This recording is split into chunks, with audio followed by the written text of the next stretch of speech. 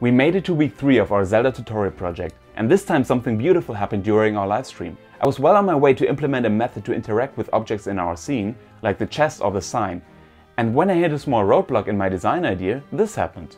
So here's a very good question. Okay, this snack brings up a major question I was waiting until the end to ask. Why have you chosen to register all the interactables with the player? Why not spherecast all to get interactable objects in the local area? Very good question. I actually like your method better. The suggested technique is very simple. Since we are trying to interact with our environment, we first need to know which interactable objects are close to us. Alucard J suggests to use an overlap cast. This is a method provided by Unity, utilizing the physics engine to receive information about a specific area. You simply create an overlap shape and the physics engine will deliver all colliders that are touched by that shape. This shape can be a box, a circle or a point, and the technique can be used for all sorts of different things. For example, we can use it to select multiple units with a box in a strategy game, we can find out which objects are affected by a circular explosion, or we can get a list of all objects at the position the user clicks at. In our case, we are going to use the method overlap area all, meaning we overlap a box over our scene and receive all colliders that touch it. Because we only want to interact with objects that are very close by, we simply make the overlap area just a little bit bigger than our character's collider.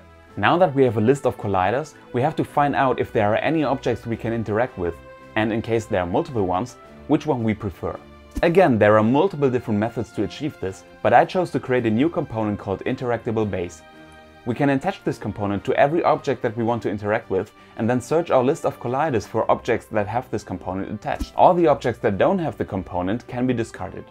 Finally, we measure the angle between where our character is facing and the direction to the object. By using the angle, we can make sure that we only interact with objects that are in front of us. And in case we have multiple possible interactables close to us, we can also search for the object that has the lowest angle to choose which object we actually want to interact with. And this is where we stand after week 3. It's a very good jumping off point for next week, because now that we found the object we want to interact with, we can start implementing how we are interacting with it. Since we have a sign to read, a chest to loot and a sword to grab, we have tons of interesting stuff to explore when we meet again next Saturday on twitch.tv/letscodegames. You can get the full source and all the assets we used in this project for free in our Git repository. The link to it is down below. If you like this tutorial and want to support us so we can do more, simply share the video and tell your friends about this series. Just after you subscribed yourself, of course. This episode was written by me, Oliver Eberlei. It was edited by Dario Eberlei. The music was composed by Robert Taubler and Michael Hasselmann, and the graphics for the game were created by Jessica Carla.